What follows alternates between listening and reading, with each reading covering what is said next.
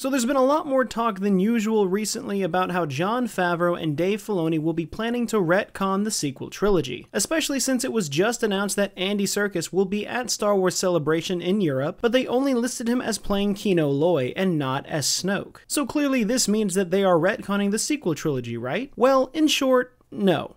In long, no, they're not. There's just no universe where doing that would make sense, especially financially. Don't forget to like and subscribe.